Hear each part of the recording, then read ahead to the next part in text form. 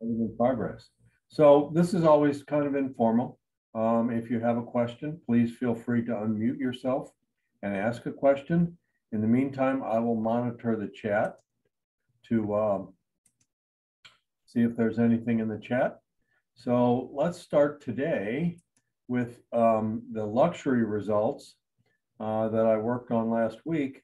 We're still waiting for I guess, a more avant-garde or whatever graphic, but in the meantime, I think the data is kind of interesting. So let me share my screen. And let's take a look at that's Lee County, Collier County. Okay. Can everybody see that okay? Just give me a thumbs up or hello or so I can see it. We publish, every month around the 10th, the stats for the prior month, comparing month over month. And we started last year with the idea for the luxury group that we would publish the luxury stats for all sales in Collier County over $1 million. And we got derailed a little bit by, I think one of the groups wanted to make it a little fancier.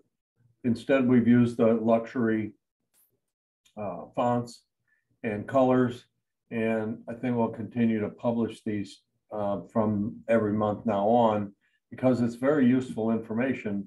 And the luxury market over $1 million is performing quite a bit differently than the overall market.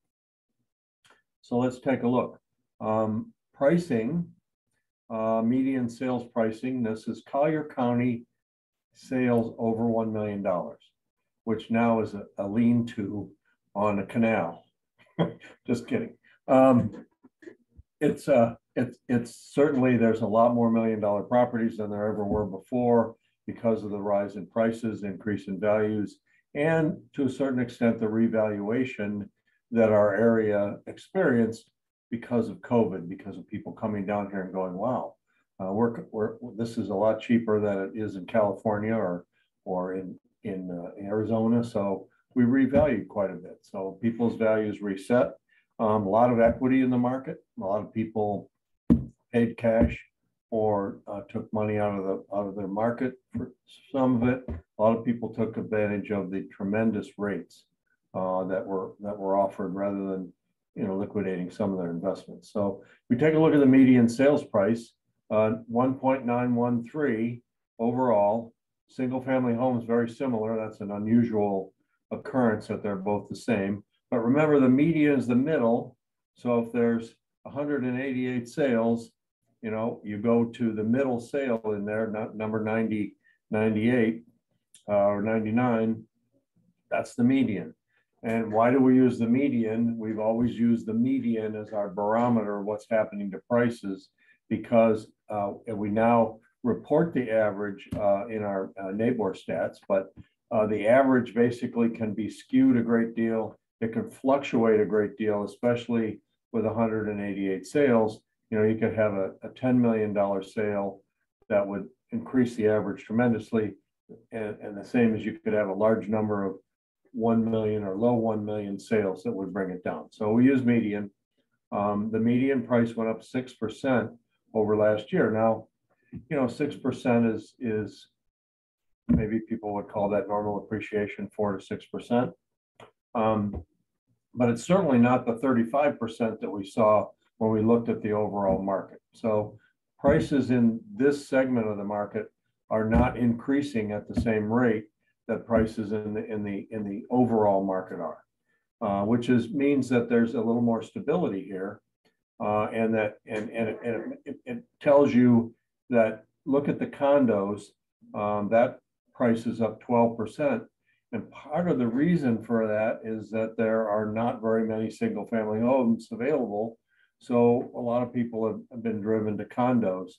In addition, some of the higher end condos sold quite well in February of 22, which drove the median up. So again, still, these are not numbers that we saw when we looked at the overall market, where we're still seeing median prices going up, in the 30% range. Days on market down to 33. That's really low for luxury prices. It's down 72% over last year. We went for a long time with days on market for luxury properties, at least in the 90s, for many years. So this is amazing. The rate of turn is significantly greater now than it was. Some really good news here. Look at new listings, up 8%. We've not seen listing growth like that in the overall market for some time. So, you know, you had 407 new listings and pendings were up, but only about the same amount as new listings. So this is starting to show some more balance in the market for homes over $1 million. We're adding 407, we're pending 403. So we're not seeing a huge change where we're continuing to drive down the available inventory. If you go over to the inventory numbers, you can see again, these numbers are quite a bit healthier than their counterparts for the overall market, where we're seeing less than 1 month inventory overall. So look at, we have a little bit of inventory here. We have 2.3 months of inventory, although down quite a bit from last year. Still a little bit more of a balance there, where you can, it's still very much a seller's market, but there's still a little bit of inventory. Inventory meaning choices. Choices meaning more listings coming into the market, about the same coming out. Condos show the lowest, but if I'm not mistaken, the condo inventory is 0.7 months for the overall market. So we're seeing that in the luxury market, there are a few more choices for buyers, even though the inventory levels are down substantially over last year. And again, in closed sales, we saw the overall closed sales in the market being down 40%. And so we're down, although we're down 23%, we're still not down at the rate that we're talking about in the overall market. So if you're working in the luxury market and you want to share this information with your customers, I'm going to put this on Facebook and I'm going to send it out in an email to every one of our luxury agents. So you have this to share with your customers, and I'll continue to put this out until we come up with a sexier graphic, I guess. All right, we have another person joining us, iPhone BB. I'm not sure who that is, but welcome. So the numbers up above the sale sign, we saw 56 condos, 132 single family homes, and 188 overall sales in the $1 million and up market in Collier County. But take a look at the relationship of list price to sell price. And this is the last list price. It's not the original list price, which probably would be a little different number because many of the luxury properties start out at a little higher price than they settle out at. And we're starting to see, looking at daily MLS patterns over the last 7 days, we're starting to see more price reductions and price increases. And so the market overall, and talking to people empirically, I'm interested if you want to share your experience. The market appears to be slowing a little bit. We see it, still see multiple offers. We still see some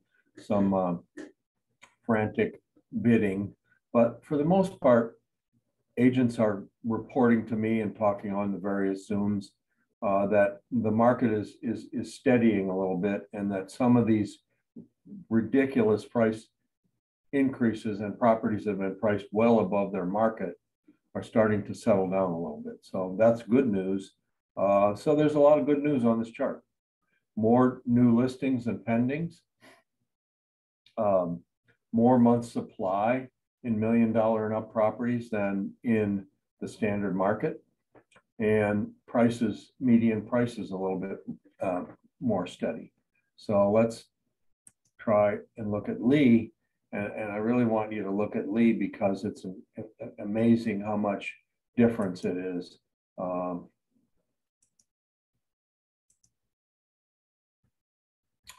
Okay.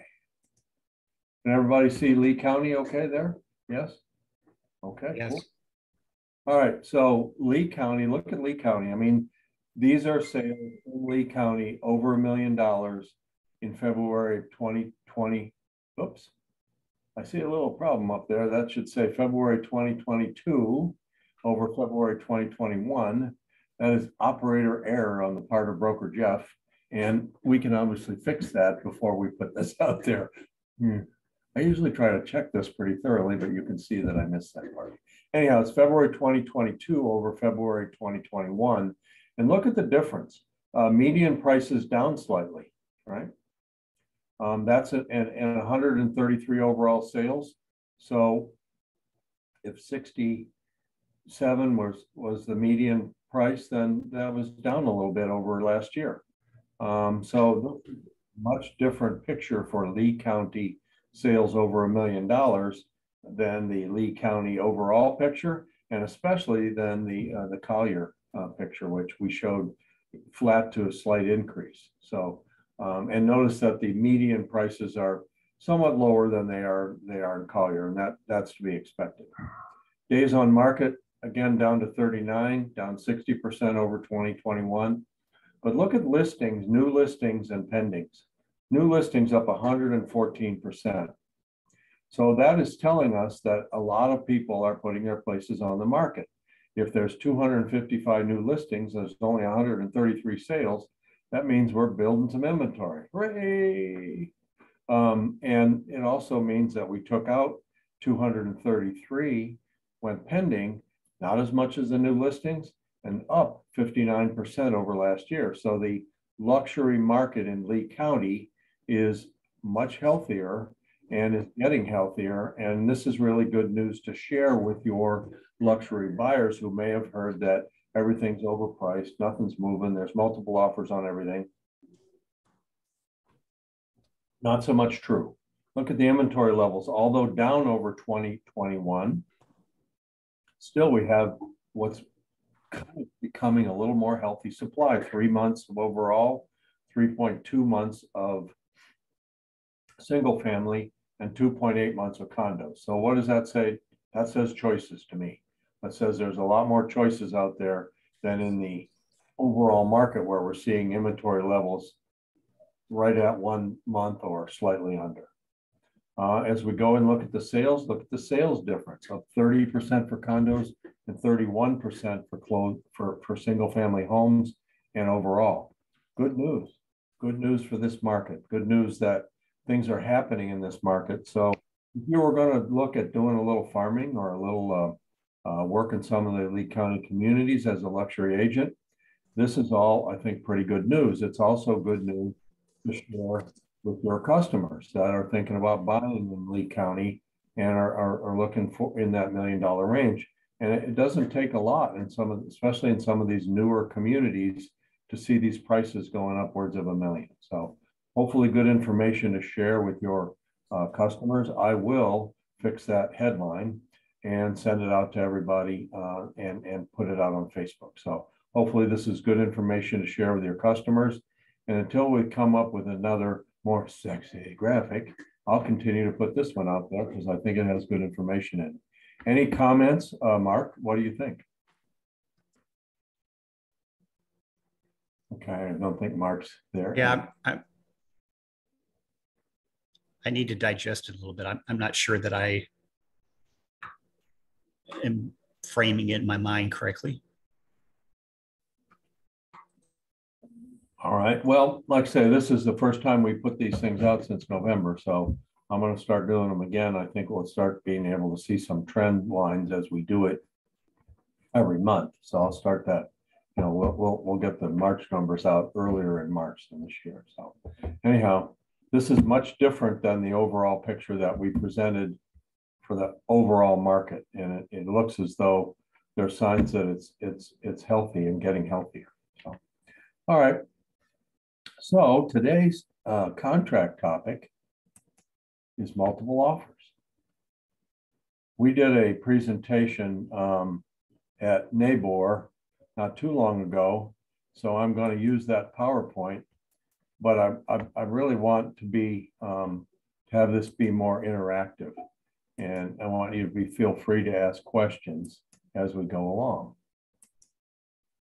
So we did this presentation, I think about last summer. I can certainly take a look at the date on the file, but we did this presentation. It was pretty well accepted, and I don't know that we recorded it, but we're recording it today. Any of these slides that you'd like are available to you. If the whole deck will help you, but I'm going to walk through this, and like I say, please feel free to chime in, because just as it was when we made this presentation up, it's a jungle out there.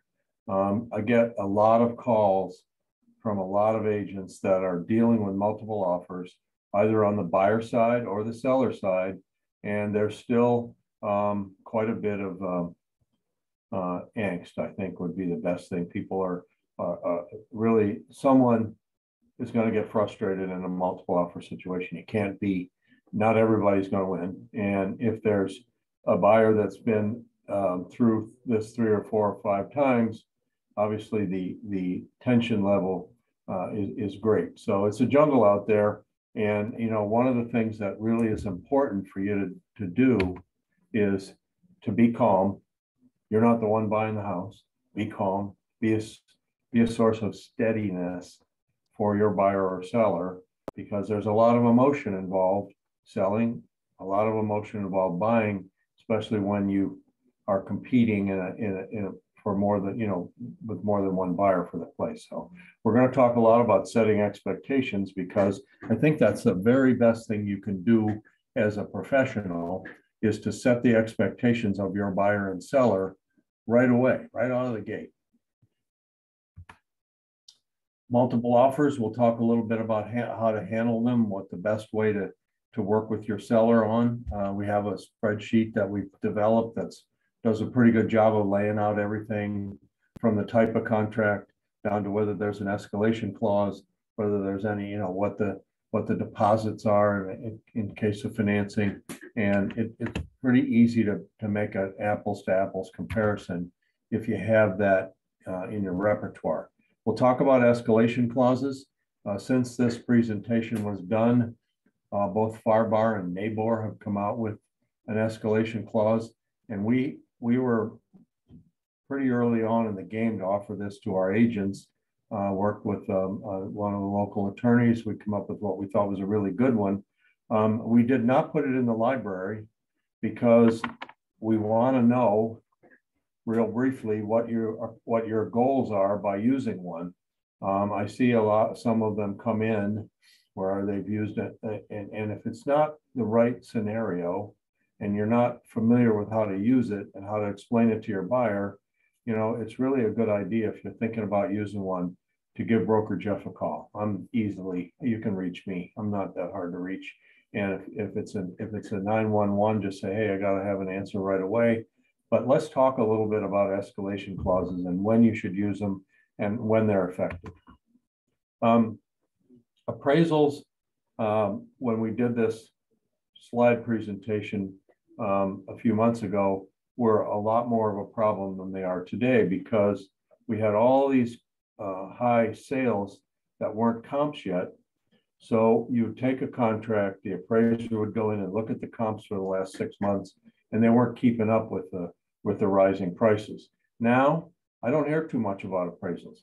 Does anybody want to chime in? I mean, most of the properties that I see are appraising at or near their contract value, which means that unless you're going for a property that is way over the market and your comps don't support it, your comps are supporting it because the market has had over a year now of new higher sales that the appraisers can go on. So we haven't had as much of an appraisal problem as we've had there for a while. Okay, what's going on here? We're going to summarize the key points, and then of course you've got Q&A the whole time that you're on here. Just raise your hand or shout out. So why is it a jungle out there? be calm and respectful. I said that at the outset. There's a lot of emotions there, a lot of things happening, a lot of dynamics in the market that weren't there 2 years ago. For a long time, between probably 2014, 2015, and 2019, the market was pretty balanced. It was maybe a slight seller's market as we got a little further toward 2019, but the market was pretty well balanced. The number of multiple offers and the number of buyers having to make multiple offers on properties to get what they wanted was much different. Remember the code of ethics. You know, what's the code of ethics? You know, do unto others as you would have them do unto you.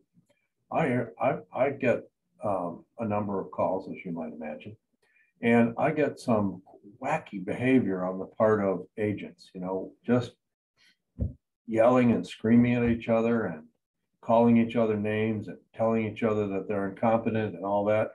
You know, the whole purpose that we have of the code of ethics is to treat everybody fairly, to remember that your customer deserves all the respect and care, and that you are also going to do a lot better if you have respect and good communication with the other side. I've known people that have won bids because they presented a nice cover letter on their offer. They were calm. They called the listing agent. They talked back and forth before they submitted their offer. And lo and behold, their offer got selected where another one that was even higher did not. So remember that. We're going to talk a little bit about a problem that I see in the contracts. I do, as you know, probably I look at all the contracts every month, and I see some interesting things sometimes. But that time of offer acceptance and delivery has to be real. I mean, you can't wait a day after your offer is expired to get the offer back from the seller and say, "Oh, I got a contract here." No, you don't. If there's ever any challenge to the contract and the time of offer and acceptance is not inside when everything's signed and it hasn't been amended, you could run the risk of losing your contract. So be careful with that. And then the second word is delivery. So even though you may send a counteroffer over to your buyers, say, okay, the seller will accept this, sends it over, the buyer's thinking about it, doesn't sign it right away and deliver it back. And in the meantime, here comes another offer. Yeah, better offer, better than the seller just countered.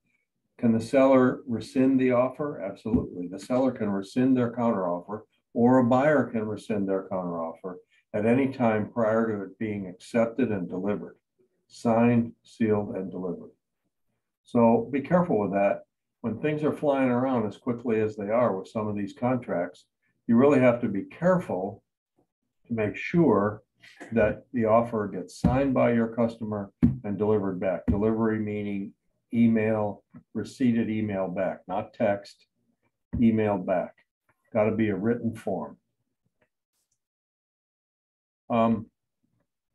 Always take a look at the MLS remarks at the bottom of the offer. They will oftentimes tell you what's going on with that. Please submit all offers by Thursday, March 31st at 5 p.m. So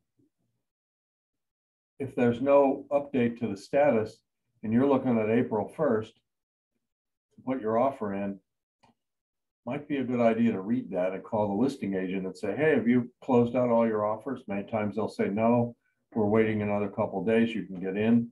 But the MLS remarks will tell you a lot about what, you know, might be a good idea for you and your buyer when they're submitting the offer. And I have a lot of people, I don't do a lot of deals, but the few I've done, I just, you know, this place has a new HOA rule that you can't rent it for 1 year or 2 years after you buy it. And you'll get an offer in and they'll go, what's the rental policy? You cannot, you know, it's right in the confidential remarks. You can't rent the place for 1 year after living there until you've lived there a year, or sometimes now 2 years and even 3 years, because they're trying to cut down on the amount of people that are buying properties to rent. And if that's in the confidential remarks and your customer wants to rent it, save yourself some time and effort. That's what that information's there for. Mark, you got your hand up. Just to add one more thing about reading the MLS remarks is I have a listing that the quarterly association fees were not going to be the same throughout the year. The first quarter was low, and then the second quarter began a higher rate. And you wouldn't know that necessarily by looking at the numbers. You need to read those MLS remarks. So really, I mean, it's part of your whole relationship with your buyer. All these things we talk about in contracts and everything else, they're all there to build your relationship with your buyer. And you know, I probably sound like a broken record, which I am. But your 401k retirement plan in this business is really based on your relationship with your customers and how they will recommend you to other people and how they will remember you and do business with you in the future. So that's your retirement account. And the more you do a good job with customers and look out for their best interest and check out everything before you put an offer in, the more likely they are to be very happy with you and to use you again. So one more thing, Jeff, is while we rely on the information that's in those fees, I've also seen circumstances where agents left out the transfer fee. So either in the contract, if they're on the listing side, they didn't spell out that the buyer would pay the transfer fee, even though probably the contract says they will, but the buyer isn't aware that there might be a $2,500 or a $5,000 or a $7,500 transfer fee because there was an inadvertent error in the MLS and it didn't show it. Yeah, the issue there is that reliance on the fees and the information in the MLS is buyer must independently verify. So if you're looking at a couple listings in a neighborhood and one of them has a $1,500 transfer fee and the other one doesn't, pretty good idea to maybe call the management company, but it's a pretty good idea to say the one agent left it out. And where we really see a lot of issues with fees is most every one of these associations raises their fees January 1. They do January 1 to December 31 budgeting, and the fees go up usually in the first quarter of the next year. So you'll see a lot of listings that don't get updated in the fourth quarter for what's going to happen. So always do as much research as you can to make sure that your customer understands what they're buying.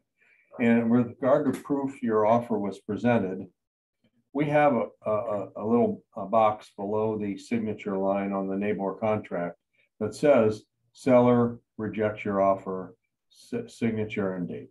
Now, yes, it's confusing. I've seen sellers sign there thinking they were accepting the offer, but really it's there. And it's a great idea in multiple offer situations to have your seller sign the offers that weren't accepted and send that back over to the other side.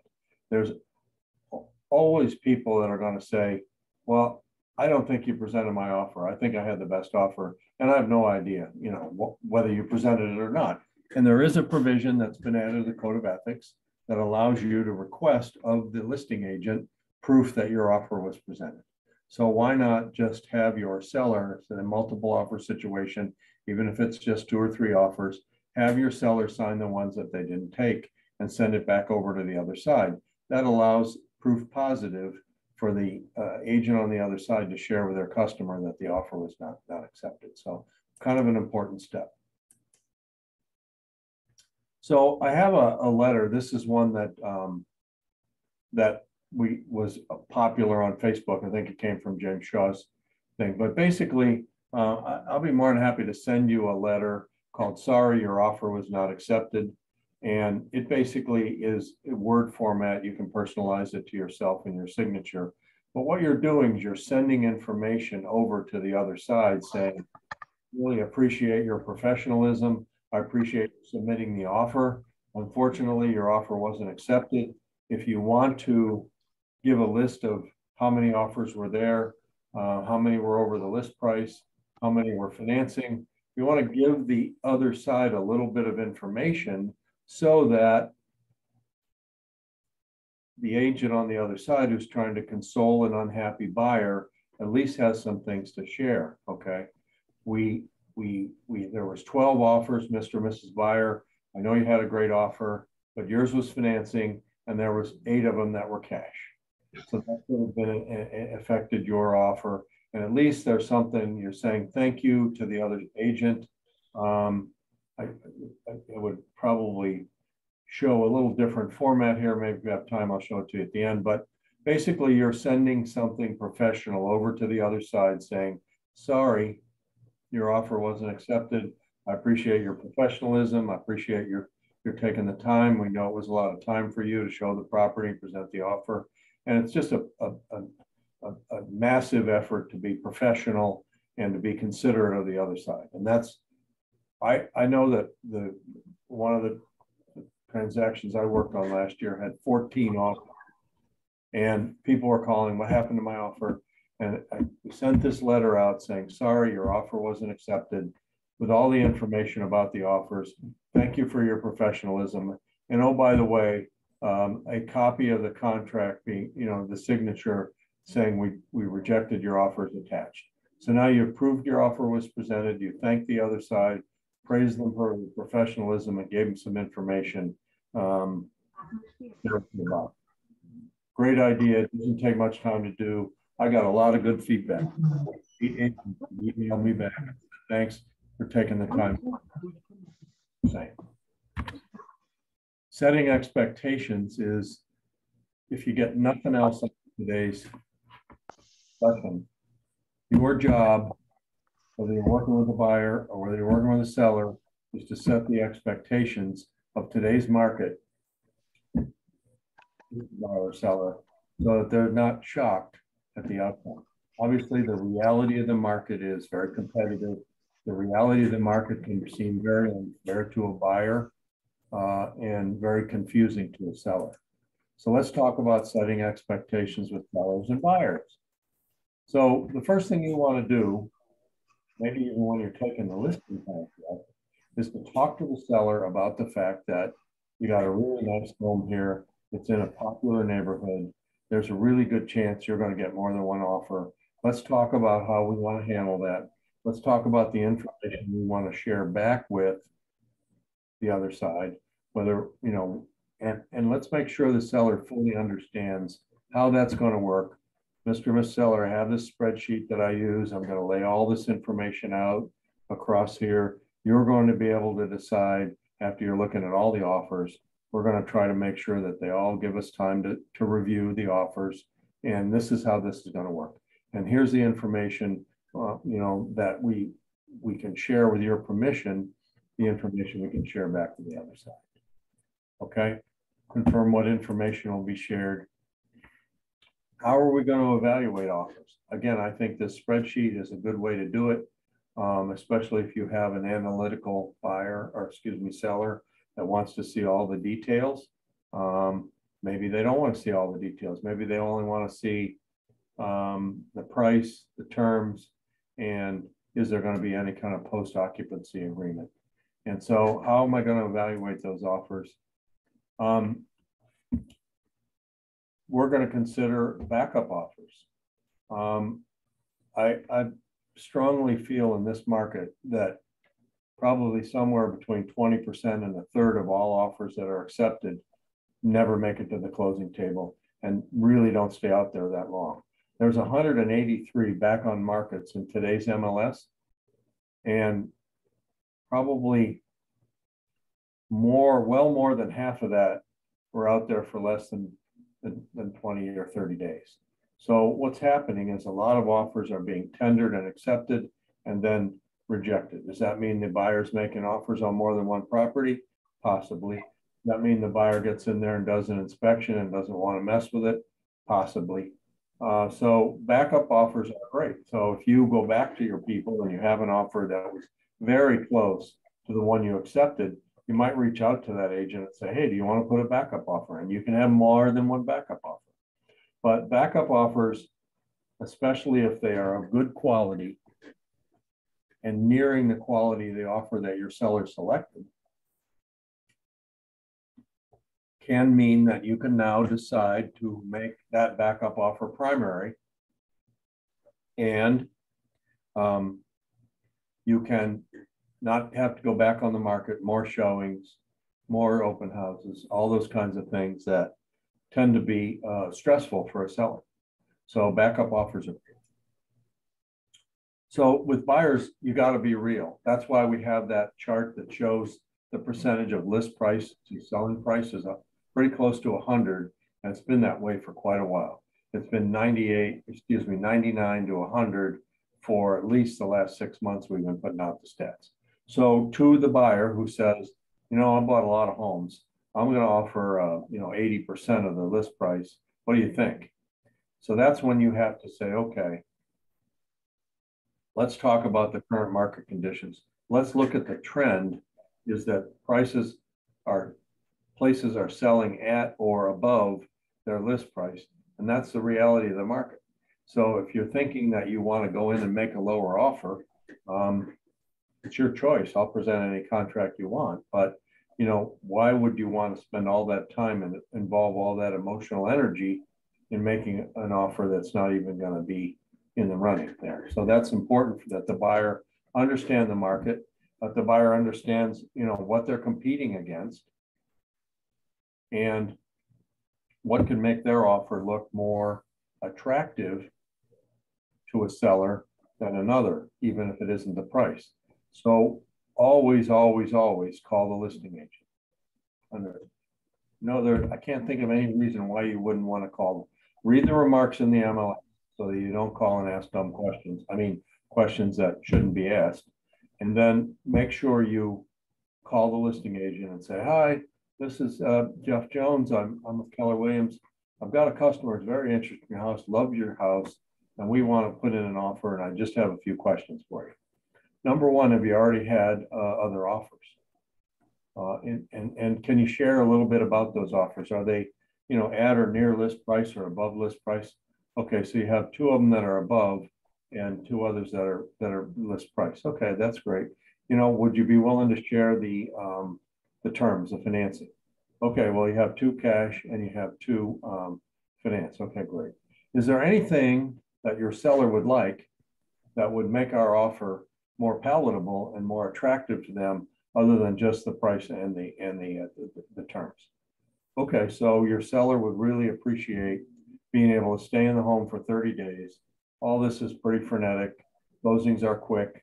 They'd like to have time to plan, make sure your loan gets approved or everything's good. Then they like to be able to plan their leap. And maybe that could be looking for somewhere else. Maybe that could be a storage unit. Maybe that could just be wanting to take their time and move out in an orderly way. So that's something that you can put into your offer that maybe the other offers didn't have. So maybe your offer, a lot of these offers are not significantly different in price. They're 2, 3, 4, 5,000, generally not 50,000. So if your offer is in the running price-wise and terms-wise and closing date-wise, a little bit of extra consideration to the seller could get your offer through. So we just talked about what terms and conditions do you want to put in there. And while I'm here, I'm not sure whether we got this in this slide presentation. Please, please, please don't let your buyer say, I'm going to waive inspections. I want this guy to think, oh, I'll take this house, whatever, no problem. We actually have a buyer notice that we want. I think we've gone over that in the last couple of weeks. That if the buyer is emphatic about not inspecting, that they understand 2 things. Number one, they're going to hold us harmless for anything that happens in that house after they move in when they didn't take the time to evaluate it. And number 2, they cannot access the house. We've just shown it. We're writing an offer, 0 days due diligence. And the next time they can legally access that home is the walkthrough inspection the day of or day before closing. And that normally, wait a minute, what do you mean? I still want to be able to go in there and look at it and measure for drapes and do all the things that, preparation for my move. Sorry, seller can say, Nope. See you at the walkthrough. Most people don't think through. They're so emphatic about trying to make their offer better that they don't think through the ramifications. So if you have a buyer that's dead set on waiving their inspections, we're going to ask your buyer to sign a waiver, which we call a buyer notice, that says, hey, I'm making this decision. I'm holding everybody from Keller Williams, their agents, the brokerage harmless for anything that might happen.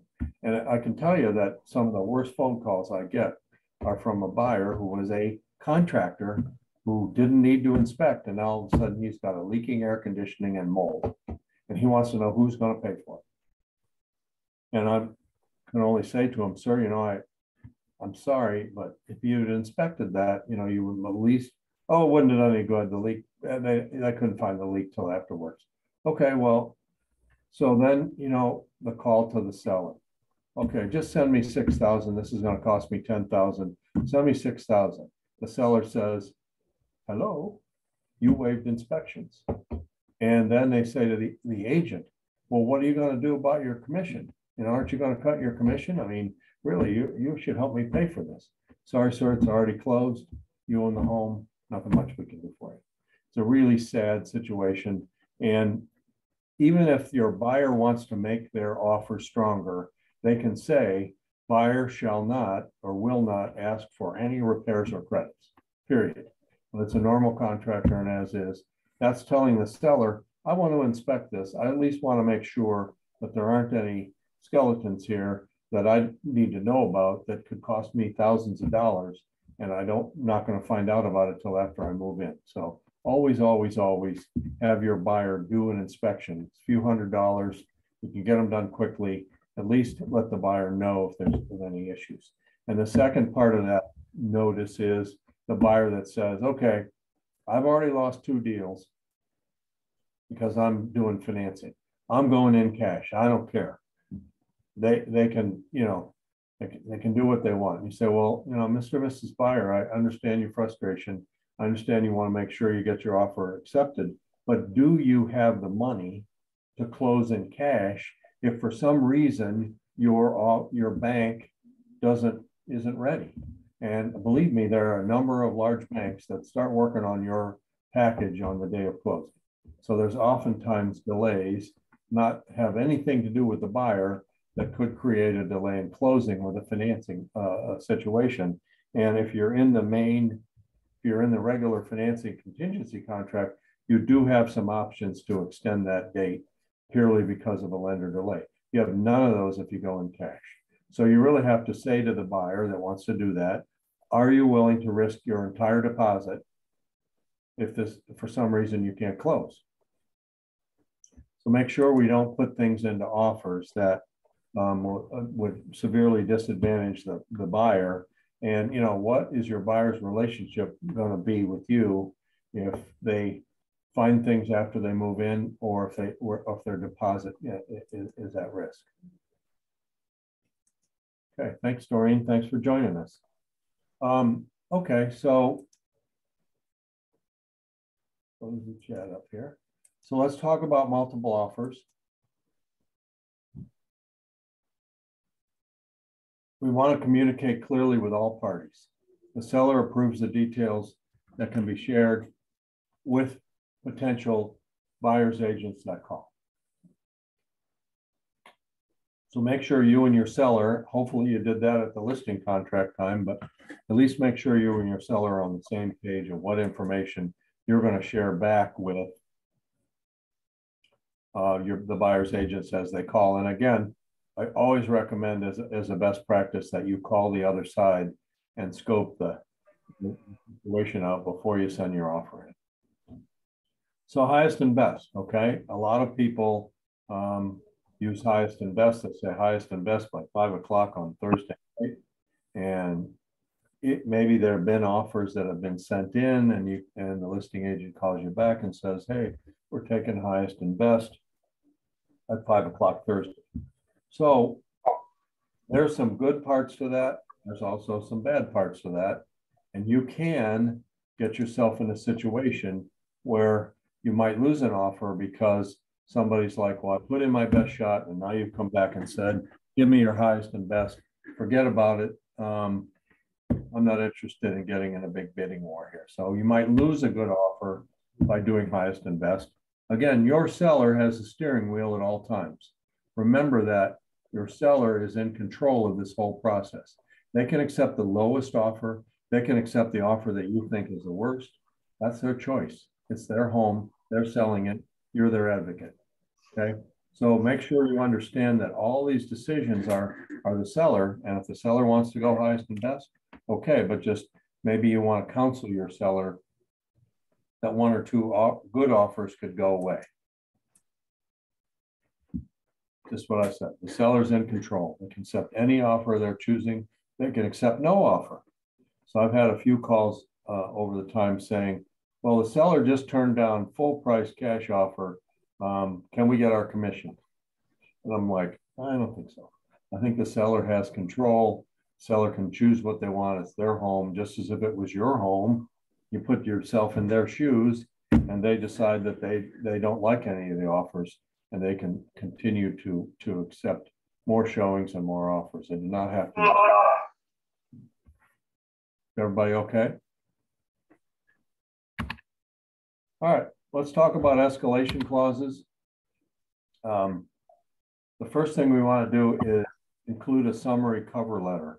Okay, there's another really professional thing that you can do. There's several examples of that. One in the James Shaw Library. I've got a couple of them if you want to see them. But basically, it's a short cover letter that says, you know, hello, Mr. Seller, Mr. and Mrs. Seller. I'm submitting an offer. My name is Mark Benson. I'm submitting an offer, and I just want to give you on one page the summary of all the key terms and why we're making the offer, and some of the things that we've done to give consideration to the seller. Okay, that can be done in a simple sheet of paper, maybe with your branding on there and the Keller Williams logo. And a nice thing. Why is that nice? Because if I'm receiving it, everything's there. I'm not flipping through a 12-page contract and 2 addendums and all that. So just a thought that this is always something that I think is a good thing for you to do. Is there a question? Okay. Anyhow, include a personal letter. Personal letters have, I think they were outlawed in one state, and now they've challenged that in court, and now they're acceptable again. But you have to be careful when somebody says, look, I want my situation, my family, I want that to stand out. I want to know, I've had one where I want the seller to know I went to the same college that they did, and I was in the same fraternity or something, something like that. So they're okay as long as they don't violate any of the fair housing guidelines. So, if you're saying I got a wonderful family, and I had one where they said we have a child that's special needs child and that's crossing the line.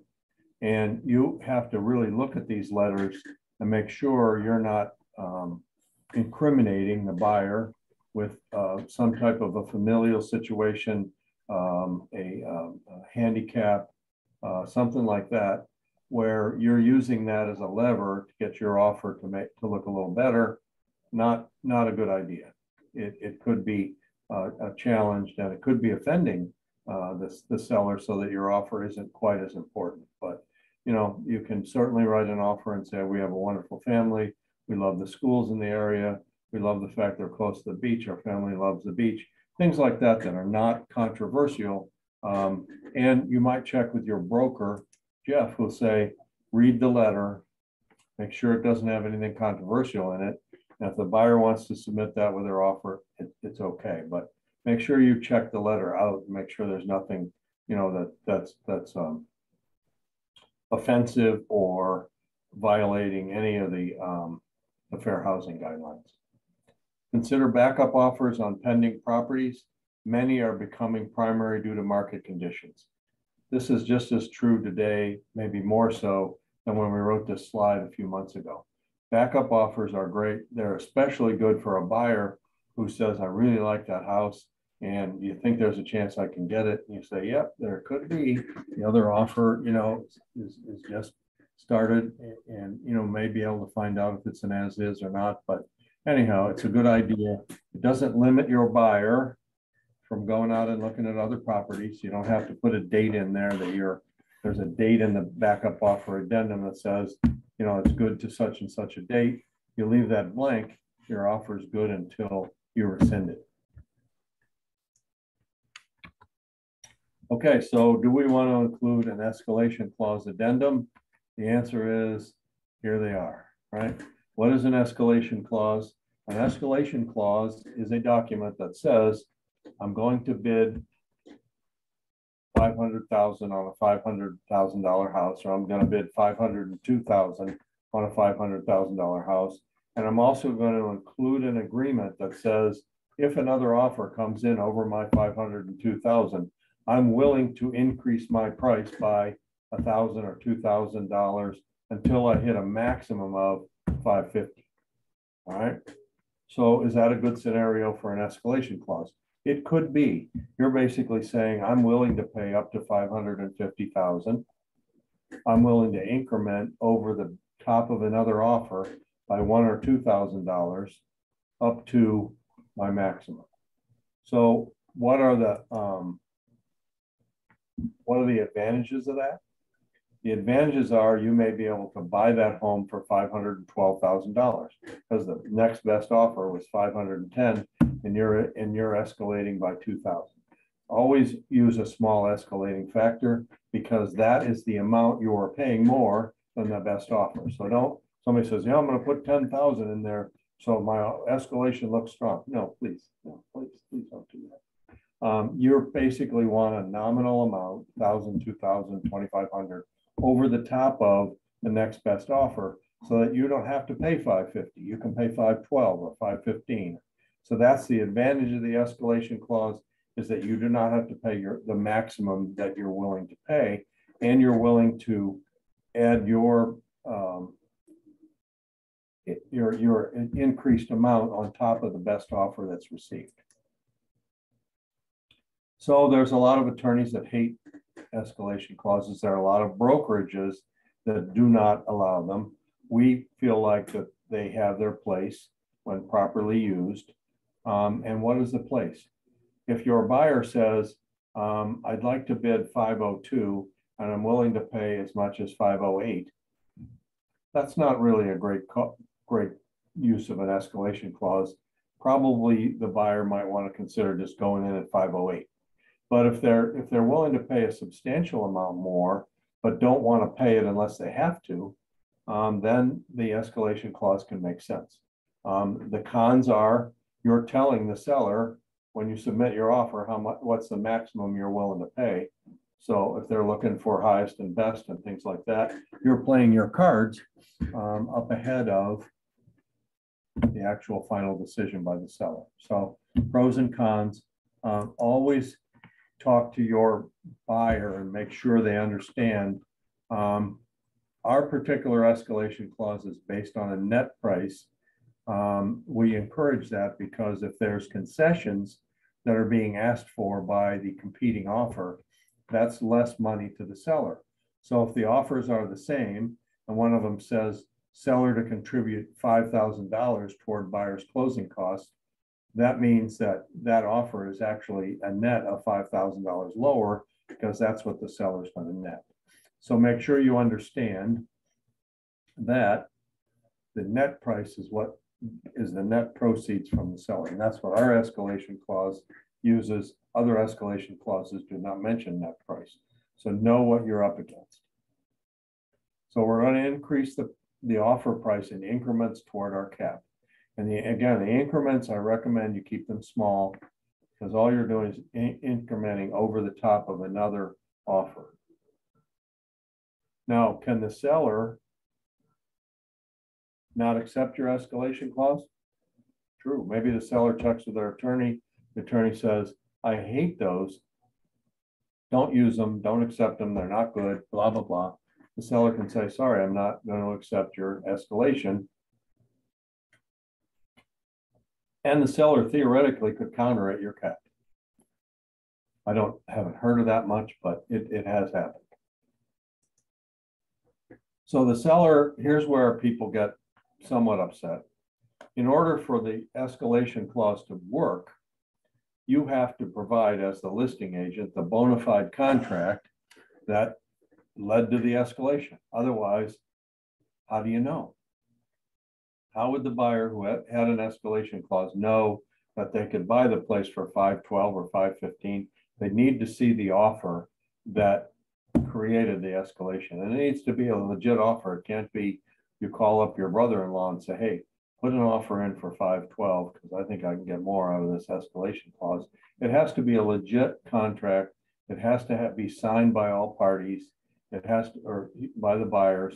Can you redact the buyer's name? Probably. Can you redact too much? No, because then it's not a bona fide contract. So make sure that the whole underlying foundation of an escalation clause is the bona fide offer that generated the escalation. And people feel like that's not fair because you're revealing what another buyer offered. Again, escalation clauses are not for everybody, and they can be helpful, but they can also be controversial. We'll talk briefly about appraisals, although lately I've not seen as much trouble with appraisals that were generated back when this presentation was done, when a lot of appraisals were coming in low. So make sure you do a CMA for the neighborhood. Make sure you look at the recent comps. And in many cases, those recent comps will support the little bit higher pricing that the seller's offering. So always take a look at what the comps are. You need to set seller, again, we're back to setting seller and buyer expectations. You know, there's still a possibility that the appraiser will come back with appraisal of an amount less than the contract price. And if that's the case, and there's financing involved now, it's a cascading effect for the buyer. So now I've got the bid at $512, the appraisal comes in at $492. All right. So now there's a $20,000 difference between what the appraisal comes in at and what the contract price is. So if the buyer is borrowing money, they're doing an 80% loan, they're going to get 80% of the 492, not of the 512. So they're going to have to come up with additional cash in order to make the deal work. And there's a lot of different appraisal, what we call appraisal gap language out there.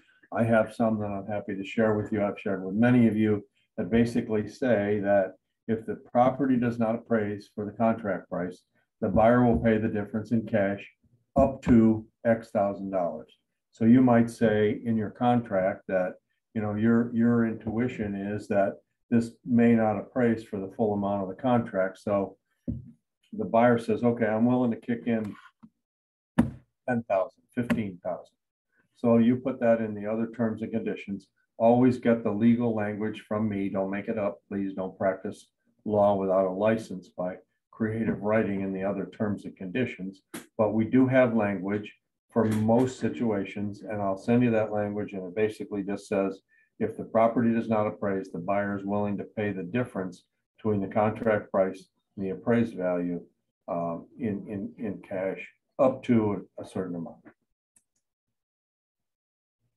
So when appraisals weren't coming in regularly as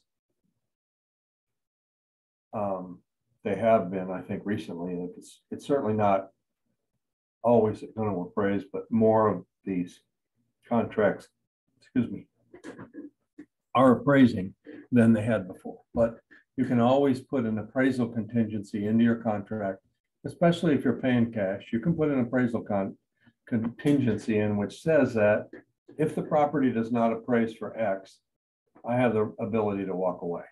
So many people, when appraisals were coming back low, were doing an appraisal contingency early, so that, you know, remember in the financing contingency, the appraisal is pretty much the last step.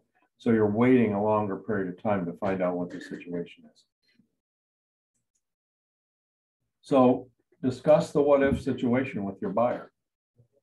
Discuss the what if situation with your seller. Because that's information that yeah, for sure. That's also the information that the buyer and seller will need when the appraisal doesn't match the contract price. Okay, so a maximum appraisal gap would be for the buyer to say, I'm willing to pay the difference between the appraised value, which is what my loan's going to be based off of, and the contract price in cash. No limit. I'm just willing to do it. That's maximum appraisal gap. Whatever the gap is, I'll pay it in cash. The seller needs to understand that, and so does the buyer. Buyer needs to know that, hey, there could be a risk here. You're using financing. There could be a risk that you might have to come up with some additional cash. Buyer understands that. They're not shocked by it when the appraisal comes in low. You've already had that discussion with them. So you've set their expectations to say, there's a possibility based on the comps that I see here. There's a possibility that this appraisal will not come in exactly to what we're paying. And if the buyer says, yeah, okay, I'll pay the difference, or I'll pay $10,000, or I'll pay the maximum, that's an expectation. The buyer is expecting that that's a possibility. Go ahead, Mark. Yeah, what I'm hearing anecdotally is buyers who say, let's say it's a $500,000 property, and I'll pay an appraisal gap up to $50,000, but I won't pay any more than $50,000. And so if the appraisal comes in, they got a contract for $550, and the appraisal comes in at $490, then they're not forced to move forward and make $60,000 difference. They're only required to make a 50, or the seller can say, no, I'm not going to accept that. We're not going to change the terms of the contract, and the parties have to part. So that leads me to the other side of the what if, is that you're the listing agent and your seller has chosen a very aggressive price for that neighborhood, and you're okay with it because prices are going up and it's not grossly above the comps, but it's above the comps. So I think you have to have the situation, just as you say to the seller, Mr. and Mrs. Seller, if we're on the market for 2 weeks and we don't have any showings or any offers, then we need to think about reducing our price. The same discussion might happen with the seller, although they're not as inclined to have that discussion, is that to say, okay, if there's a difference between the appraised value and what our contract price is, are you willing to have any flexibility with the buyer on that? If they say absolutely not, or they may say, well, let's cross that bridge when we come to it, and understand that if you get a good appraisal and it's still substantially below the contract price, the buyer's going to walk because they're going to be out on their financing contingency, and you're going to have to start over, and you may find the same thing again. Or you may not find a cash buyer willing to pay as much as you are on the market for. So is it worth the seller saying, okay, look, we got a $20,000 difference here. I'll meet you halfway. I'll cut my price 10, you put the 10 in, beautiful, it's done. The seller doesn't have to go back on the market. The seller doesn't have to go through the whole process again.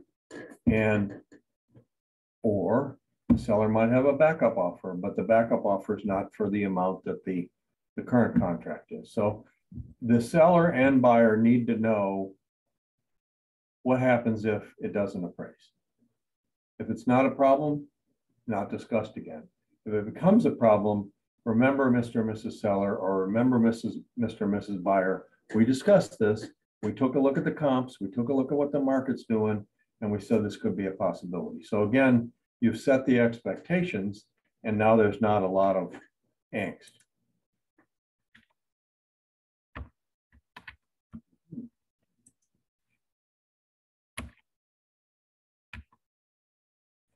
So now we've taken the frowning face off the jungle and given it a smiling face. So again, we're going back. Multiple offers are stressful for both sides. Be calm, be respectful. Understand if there's a raised voice, or expletive deleted, that this is because of the emotion of the situation.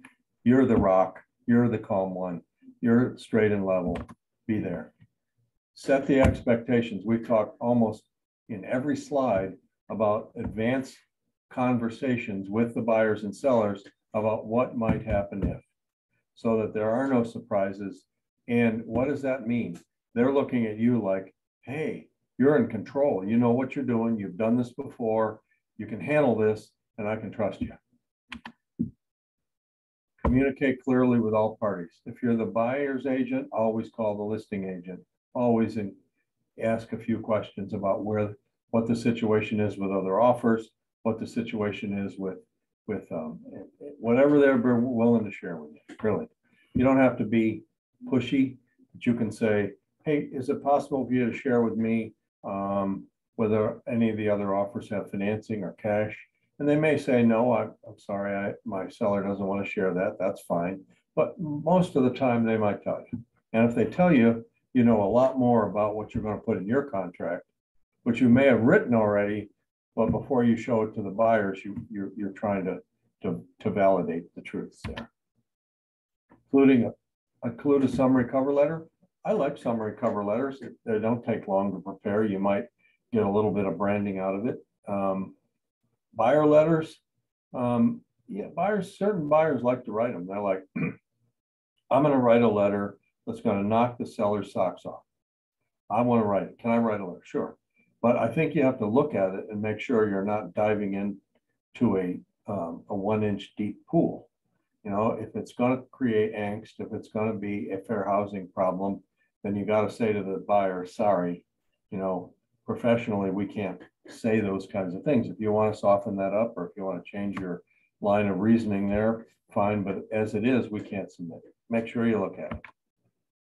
Use an escalation clause.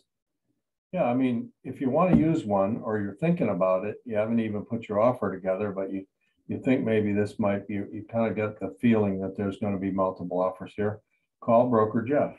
All I want to know is what's your objective, and that you know how to use it and fill it out and explain it to your buyer properly. That's all I want to know. But just putting it in the contract library is probably not going to solve the problem. I want you to gain knowledge of how to use these clauses, and to gain knowledge of how to get your buyer to understand all of the pros and cons. So call me. I'm happy to. They've been very useful to people, and they've been very helpful. And so if you decide you want to use one, your buyers seem interested, call me up. So be aware of neighborhood conditions and appraisals. Don't be shocked by a low appraisal. When you have looked at the comps, you've looked at what else is for sale in the market, you look at the condition of those properties relative to the condition of the one that you're selling or that your buyer's buying, and you try to be aware of those things so that you can set the expectations. And if the expectations are your buyer really wants to buy the property and doesn't mind paying a little more, but they want to use financing, so you have to say, look, based on the comps, based on the conditions of the other homes that are for sale or have just recently sold in this neighborhood, this is the way it is. You may find that you won't get a full appraisal for this. Set the expectations, know what's going on in the neighborhood, know how many other things are for sale or have sold. It's not a crime to call it a listing agent with a pending property and say, hey, Mark, this is Jeff Jones. I've seen you a lot at Mayborn. How's it going? Hey, look, I see you have a pending over on 123 Main Street, and it says, pending contingent. Can you just tell me a little bit about where that is relative to your list price? Sure, Jeff. I can tell you that this one went very close to the list. Thanks very much, Mark. Have a great day. Appreciate your time. Quick phone call to the pendings. Some people may not be friendly as others, but if you think about it, and the situation was reversed, and you had the pending, and someone else was trying, or you were trying to get a offer through and make sure it was priced properly, wouldn't you want that information? Wouldn't you want to share? So it sharing is a two-way street, so is doing unto others as you would have them do unto you, which is the principle of the code of ethics, right? So that's important. That's it. That's the Q&A page, so we're done. I think I can probably bring up quickly that letter and that spreadsheet.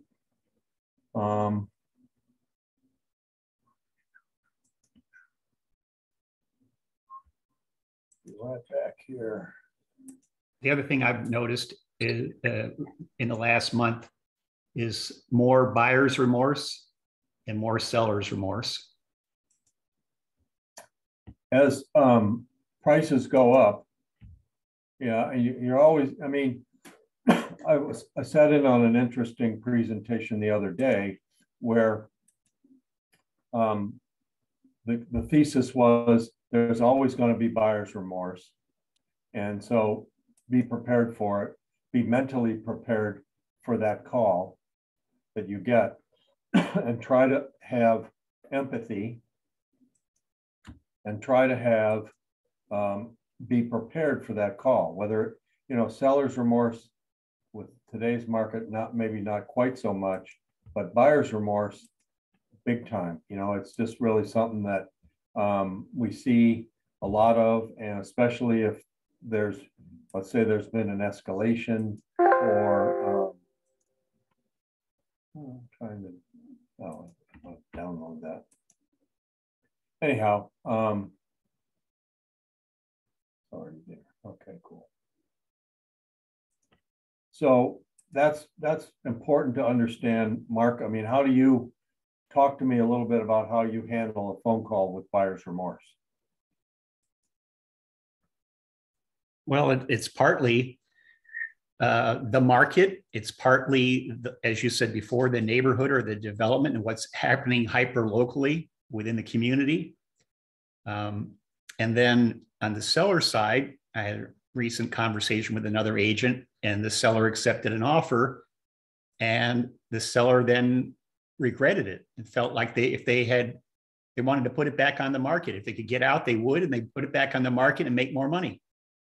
So we don't normally, in a normal market, we don't see that kind of response. Sellers are generally pretty happy with what they get, unless it's a downward market. Okay, so I'm going to go back to sharing my screen here. Blink, blink. So these are things that we talked about during our presentation. And the first thing I'll share with you is the buyer letter. Can everybody see that okay? Yes? All right. This we can send to you in Word format. But basically this came out of, I think this is pretty much a James Shaw library kind of thing that we've adapted a little bit. But basically what you're doing is you're saying that you know you and your customers are anxiously waiting an update. So as soon as the seller's made the decision, these emails need to go out. And basically they are just updating the buyer's agent. I send my sincere sympathies, as I understand firsthand what the point this is for you and your customers. It was very apparent the time and effort, you know, that every agent made preparing. You know, you're just saying, hey, we appreciate you. Here's some feedback that you can give to the buyers about the offers that came in general. And we're attaching the last page of your sales contract, excuse me, as proof positive that the seller reviewed your offer in detail prior to making their decision. Okay. Thank you so much for your time, efforts, and amazing professionalism. I appreciate and admire you and hope we can work together in the future. So you can work, if that's not your words, change it to be more your words. As I say, I sent these out, got a lot of nice feedback from them. So just your thought, if you like them, I'll be glad to share them with you. The other one is the spreadsheet. So let's see if we can share that. There we go. Can everybody see that? Okay. Yes. All right. So this is a sample, obviously, based on a contract negotiation. But you can see what we've done for the seller here. We've put the offers side by side. We've told them what type of contract it is. And even though you can say that we will only accept standard contracts or only accept as is contracts, as you know, you got to really accept and present any offer that's sent to you. You can counter it on a regular contract. So that's yours to use, yours to modify. It's an Excel spreadsheet. It had pretty much everything in there that we kicked this around with other people and other realtors. Several people have used it and made improvements to it. So there it is. But this is a way of showing your seller very simply what the other offers are. We had a couple withdrawn in the process that came in and said, no, we're withdrawing. So there your seller has on one piece of paper all of the different offers, not only the money, but the if there's an escalation clause, earnest money, what type of financing, what type of loan it is. So there you go.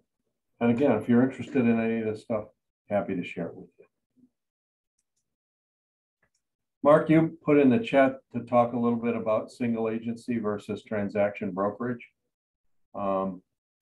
Yeah, especially when we're dealing with multiple offers. Right. I'm kind of a transaction broker kind of guy for this market. I know you do a great job as a single agent. So talk to me about what you see the difference is in single agency with this multiple offer situation. Well, in the hot market and low inventory situation, I think there's probably a slightly greater chance that we're going to have someone within our market center bring an offer. Whereas in a traditional market where the average days on market was 90 to 180 days, with 7,000 or more members of the Naples board and how many thousands on Marco Island, the odds were that the offer was going to come from somebody else who wasn't within our brokerage. But in today's market, we've got more agents in our market centers. And so there's that opportunity for them to bring a buyer, in which case you and I've had the conversation is, have you prepared the seller that you're not going to be a fiduciary of theirs? Okay. And when they're coming to expect that from the first point of view. So if you started out as a transaction brokerage, you probably have nothing to really switch. If you are holding an open house and someone comes to your open house and wants to write an offer, I guess you have two choices. You can still operate a single agency and have no brokerage relationship with the buyer, or you have to transition to transaction brokerage, in which case does the seller understand why you're sort of behaving slightly differently, because now you're not giving them negotiating tips on what kind of counteroffer to make, et cetera. Yeah, it's almost as though single agency, which is more of a fiduciary relationship, it's a closer relationship, is helpful to a seller in the multiple offer situation. But you're right. The minute you get another wrinkle in terms of who's submitting the offer, or in terms of having someone approach you to write an offer for them, it becomes a little more complicated. So there you go. Good, all good points. It's 2:56. Hey, pretty good. Got there right almost to the end. If there aren't any more questions or anything, again, let me know if any of this information you want, the slides, the letters, the spreadsheets, just send me an email. I'll be glad to return it to you by return email. Mark, thank you for joining us and offering your insights. It's always a pleasure to have you. And for everybody else, thank you. Thanks for your attention. Have a great day and reach out to questions. Thanks, Broker Jeff. Thank you, Jeff.